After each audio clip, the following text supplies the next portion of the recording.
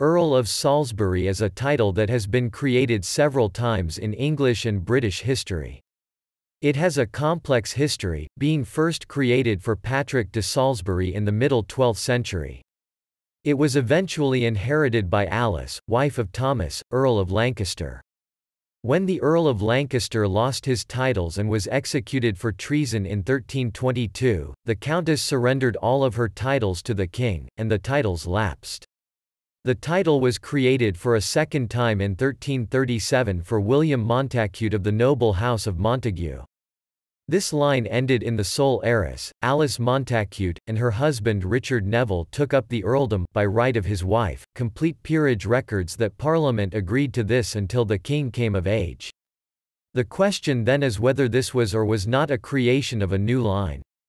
Complete Peerage did not think so and treated all earls up to and including Margaret Plantagenet as part of the one line created in 1337.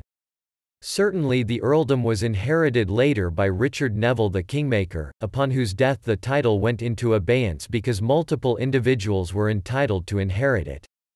However, in those days the modern doctrine of abeyance had not been formulated. Certainly on Richard the Kingmaker's death there were only his two daughters, and daughters were always regarded as equal in status, unlike sons where the first son was always first in status and inheritance, so without a royal initiative it was impossible to say to which daughter the title should go, not to mention that Richard Earl of Warwick and Salisbury had been in rebellion against the sovereign and died in battle. Then, in 1472, it was granted to George, Duke of Clarence, who was married to Warwick's eldest daughter.